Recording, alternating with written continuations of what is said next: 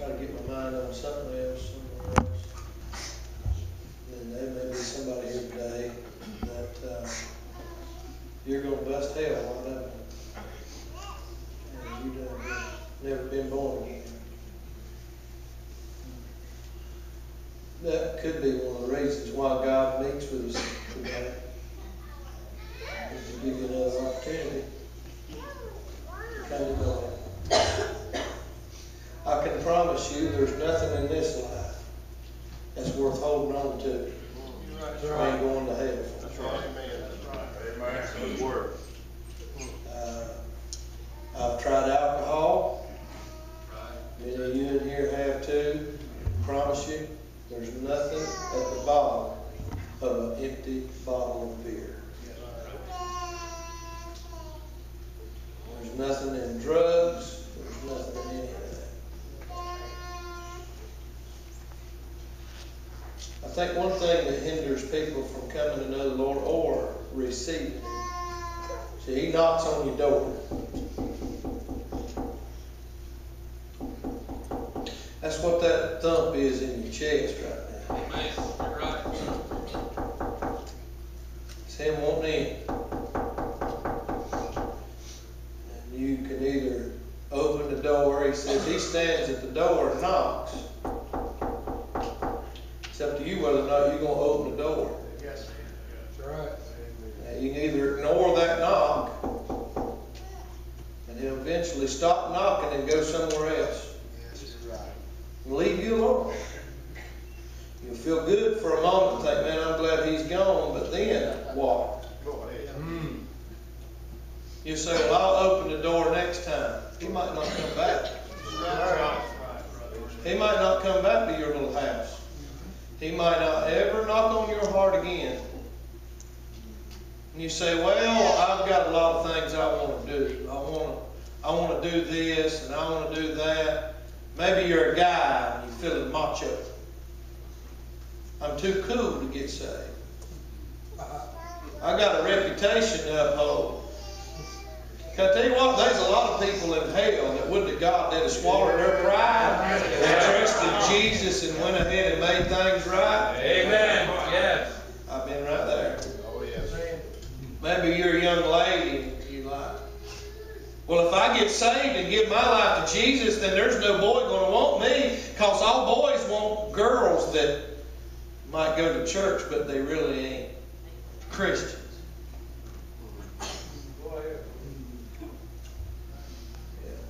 The devil throws all kinds of things at you to deceive you so he can drag your hind into hell. That's all he does. That's why you sit in services like this. And by the way, for you to be in a service where there's conviction and this Spirit that's here, the Holy Ghost, He's lifted us, He's broken us, He's encouraged us, and now as if there's a convicting Spirit, and that's Him.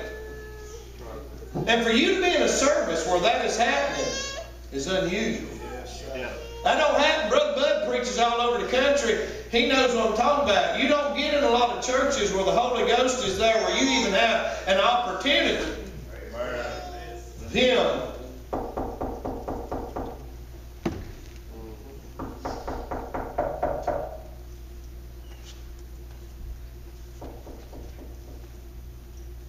You see, you don't get saved whenever you want to. No.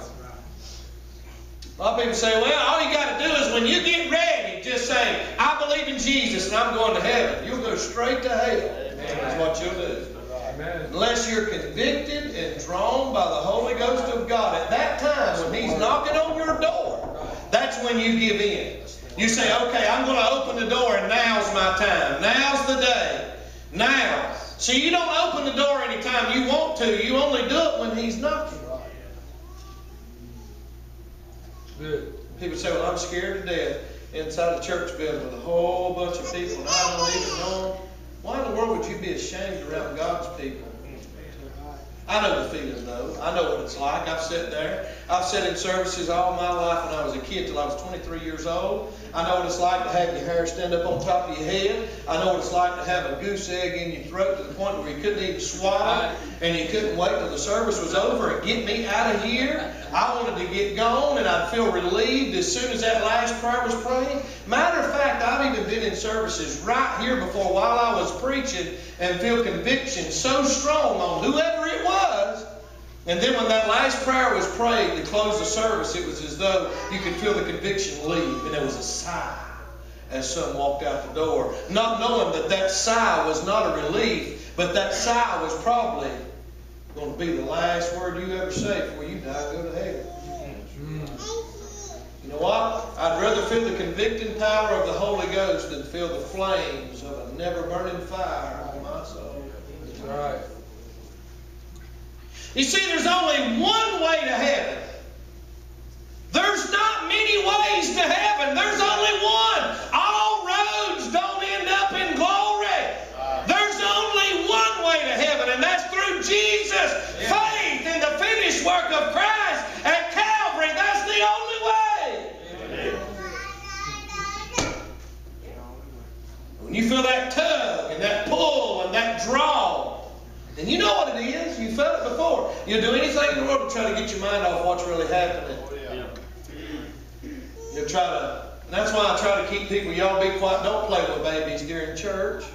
Because there might be somebody under conviction and the devil will use that youngin' to get their mind off what's going on. That's why I say when you come to church, wear dressable clothes where you're not revealing yourself. So people won't be staring at your legs or your hind end or your chest. Amen. The devil will use anything in the world he can. Why? These people are going to die and go to hell. Sitting in the church pew. Amen. He'll use anything he can to do it. My question is this today. Where are you going to spend eternity at? Think about it. Where are you going to go? Where are you going to spend eternity at? If you're saying heaven, then in your mind answer this question. Why? Why are you going to heaven? Answer that. In your mind, make sure.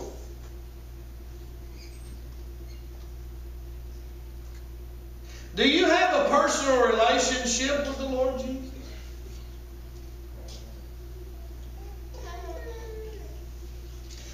Here's what I want to do. I want Miss Sue to play something.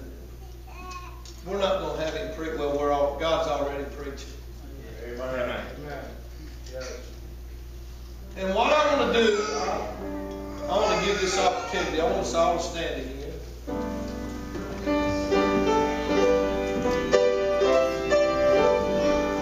If you're here today, you're lost.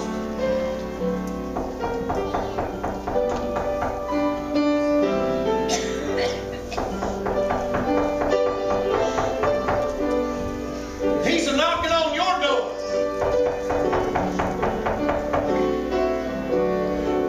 Maybe it gets louder at sometimes and then it gets vague at other times. What are you going to do about that knock? Are you going to sit there and wish him to go away? Not knowing if he'll ever come back by again? Or are you going to leave the place where you're at right now and open that door and let him come in? You say, preacher, I don't know how to be saved. You don't have to know. He already knows. You say, preacher, what can I do to be saved? Open the door. Surrender. Give up. Throw up the white flag. Say, I'm tired of doing it my way. I don't know what all this is about, but I give up. I give up. I surrender, God. Here I am. I'm yours.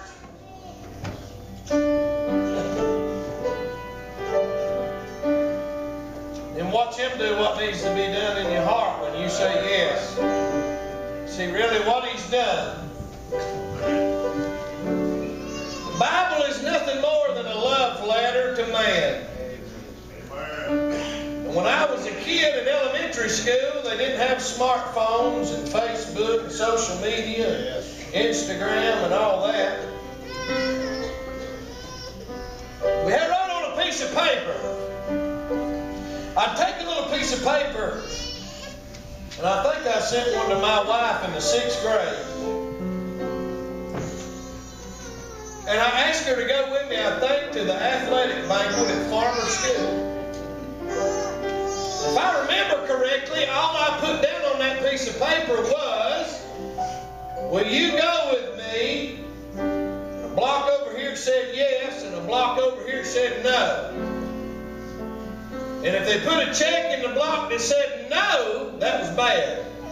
And you was never the one that took it to the person. I didn't take her. You'd have your friend say, hey, somebody want me to give you this. And then you had a middleman, you know what I mean? Kind of like the Holy Ghost is the middleman. Y'all get where I'm going with this in a minute. So what God has done, His Bible, is a great big love letter. That's all it is. And He's got this at it. This is what the Bible is saying in a whole. He's saying, will you go with me? And there's a block over here that says yes. And then there's a block over here that says no. And there's a mediator between the two, just like you had in middle school, except this mediator is the Holy Ghost, and He brings that letter some point in time in your life, and He hands it to you. Delivery. I have a certified letter from the sovereign God of the universe, delivered to your address on this day in December 2014. Certified from heaven. First class airmail.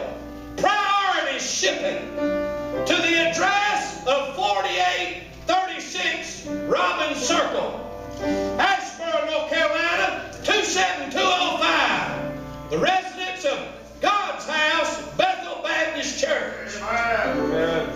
And so what the Holy Ghost is doing, He comes in and He's giving you certified mail. Straight from heaven. And if you're here today and you're lost, He's saying, will you go with me? He's waiting on you to say yes or no. Amen. Then what you're doing when you sign that, and today might be the only time you ever get a letter. You may never get another letter. And you give it back to the Holy Ghost, He's going to take it back to God today. And your reaction to the letter that you're getting right now in the mail via heaven, first class, priority, airmail, could determine where you spend eternity at. Here's what's so wonderful about it. He wants you, whether you want Him or not. Amen.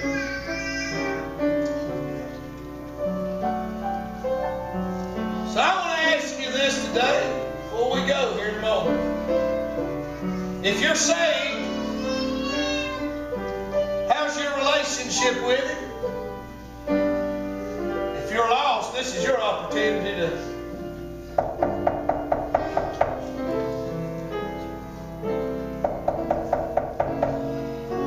open the door.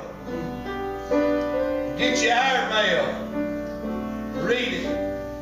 Give Him an answer, yes or no. While Miss Sue plays, you want to come pray, come get around the altar. If you're lost, today's your day. I bid you to come. Why put it off? Why wait? Why wait any longer?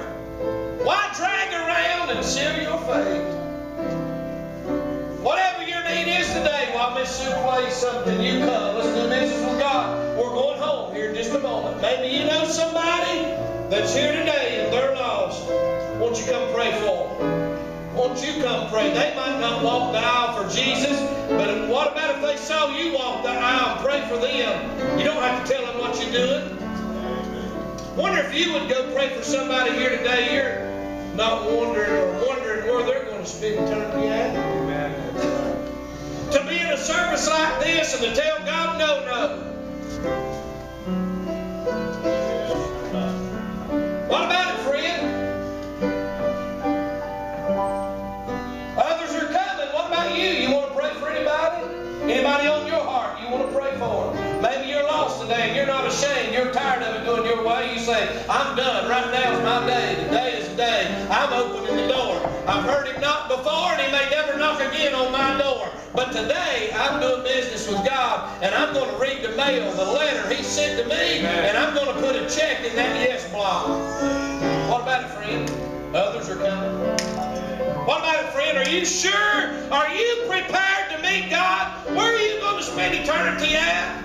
I'd hate to think that I was going to die and go to hell. You die and go to hell after being in a service like this morning. You'll stay there for eternity. And if God gave you an opportunity today, you'll never be able to get this service off of your mind. You'll be thinking over and over and over again, why didn't I trust Jesus then? While I had a chance, while I had an opportunity, while God was knocking on my door, why didn't I do something then?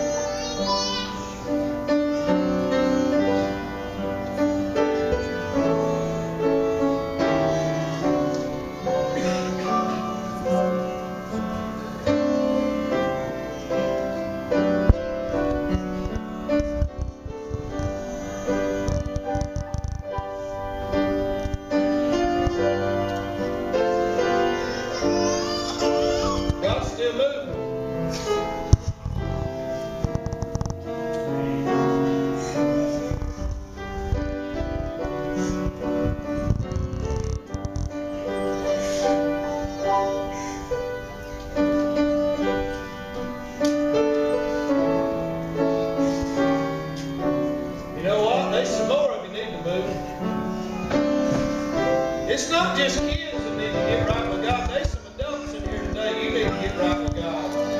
There's some of you adults in here, your heart's so full of sin and black. You're cold on God and indifferent, bitter, full of jealousy and malice and anger and pride.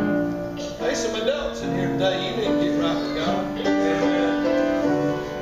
God's still moving.